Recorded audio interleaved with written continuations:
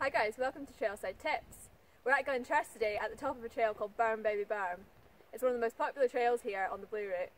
It's basically, as the name describes, a series of supported turns and a lot of rollers.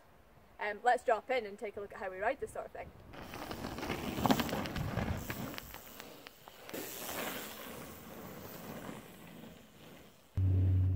So when you're coming into a berm like this, particularly at a higher speed, the berm actually creates a force against your bike, and if you don't do something and push back to counterbalance that force, you'll probably feel that you're either hitting a wall or might even feel that you're going to get bucked over the handlebars.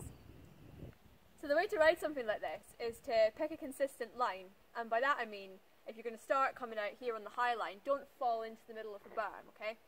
Try and keep that consistent line the whole way through.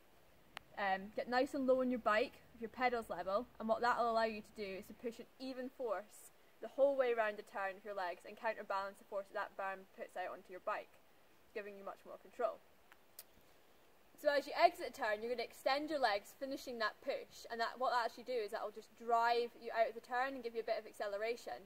And at that stage, you want to get back into your neutral riding position, ready to approach whatever corner is coming next.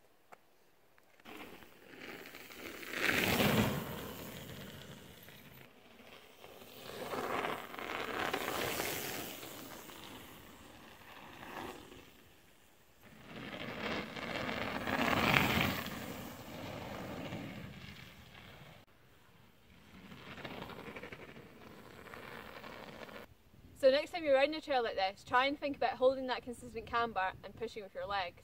Another really good thing to practice is doing pedal-less runs. So drop in off the fence at the top, give yourself a wee push, and don't put a single pedal stroke in until you're here at the bottom. That'll test your ability to push your legs and carry your speed.